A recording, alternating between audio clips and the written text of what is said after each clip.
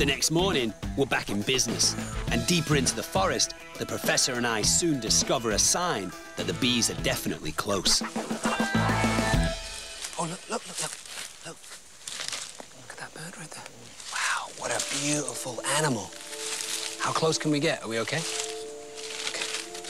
Let's see. Let's get a little bit closer. What is that? Honey buzz. Oh, that's a honey buzz. Yeah. Oh, wow. Alongside hummingbirds, birds of prey are my favorite birds. They're just so majestic, so regal looking. The oriental honey buzzard is called a specialist feeder because it eats only the larvae of bees and wasps. It's a right chance for us to be able to see this. Oh, yeah? Yeah. So, why do you think it's sat so low? Why are we able to get so close to this bird? Chances are there could be a giant honeybees around. Oh, really? Yeah. And what, it's possibly spotted them and it's just waiting? Usually when they found a nest, they will perch somewhere in readiness, looking for attack. Humans have to be very careful around the honey buzzard because its unique diet demands a truly unique style of hunting.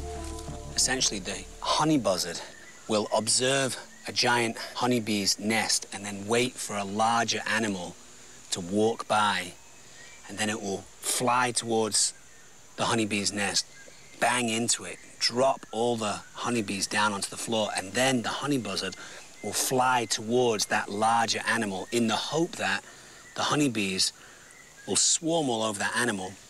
The honey buzzard will double back around and raid the brood whilst the honeybees are busy stinging that larger animal. Very, very smart, sophisticated behavior.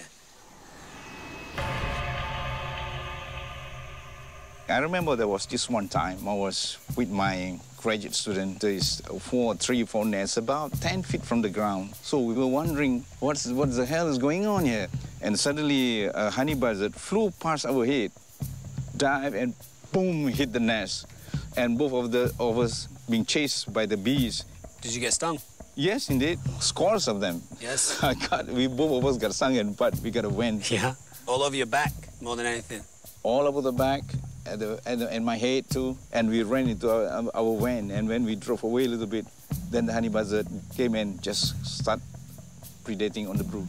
But as a professor studying the giant honeybee, it must have been just fascinating for you to observe that behavior. Yes, you never thought they are that intelligent to make a professor look stupid. I love it. All in the name of science, right? Oh, yeah. If this bird of prey is here and there's giant honeybees here, then possibly it's thinking about using us as a decoy. So we need to be quite careful. We have both good potentials to become the victim. Well, shall we see if we can leave and not have a bunch of honeybees come down on us? We have to walk quietly. Okay. We have to go silently. You first.